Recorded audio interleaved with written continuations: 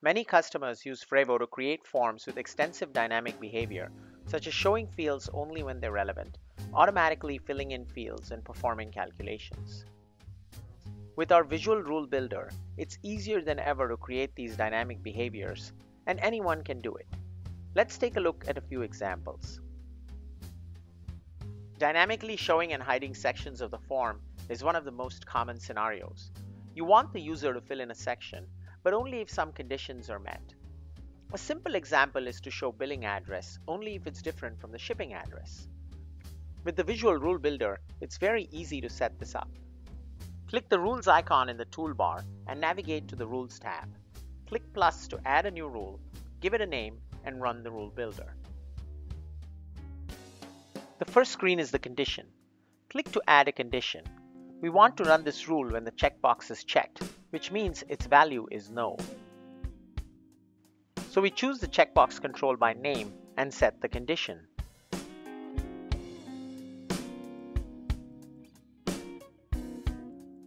Click Next. On this screen, we specify what actions to take when the condition is true. We'll add two actions that make the billing address section visible and required. Click Next. On this screen, we specify what to do when the condition is false. We'll add two actions that make the billing address section hidden and optional. Click Finish, and we're done. Try it out and see that the form behaves as expected. This dynamic showhide is also very common in approval workflows, where we only want to show a section on a particular step.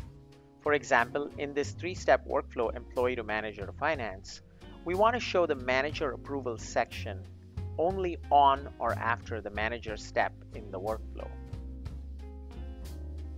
The visual rule builder allows you to select this condition in the wizard and take the appropriate actions. So it's very easy to create this kind of dynamic behavior in workflows.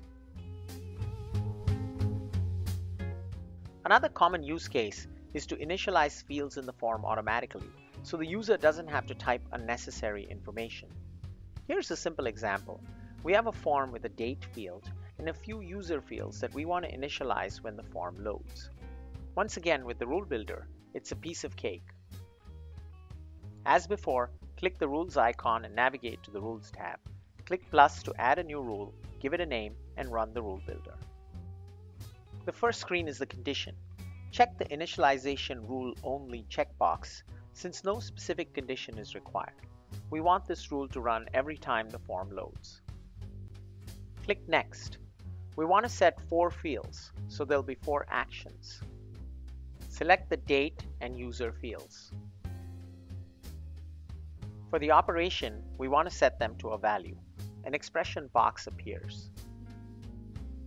In the expression box, we'll simply type in the appropriate function, similar to an Excel spreadsheet. Just start typing and the box will show the available choices. For example, today for today's date. The functions have sensible names and are extensively documented. Click Next. Since we did not specify a condition, there's nothing to do in the false case. Click Finish, and we're done. Try it out and see that the form fields automatically fill in with the desired information.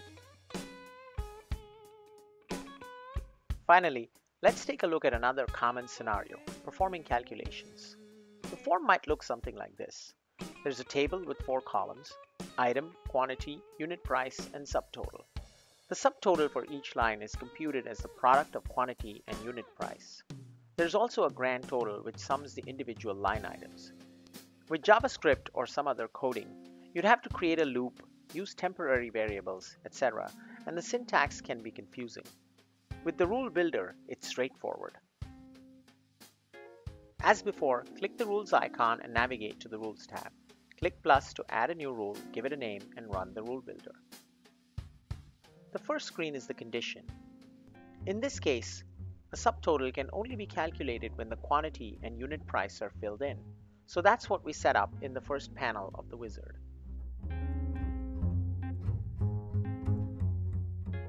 Click Next to define what actions to take when the condition is true. Once again, with the rule builder, it's straightforward.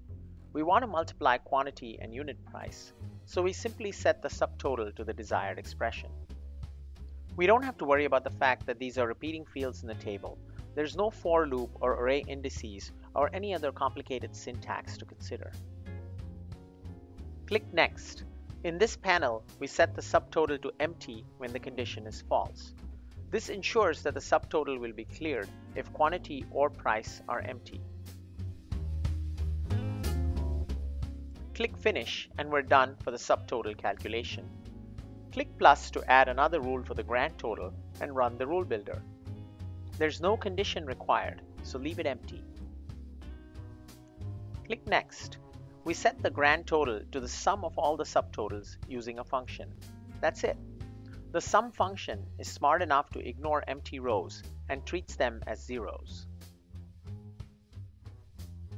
Click Finish and we're done. Try the form and see that it correctly computes subtotals and the grand total.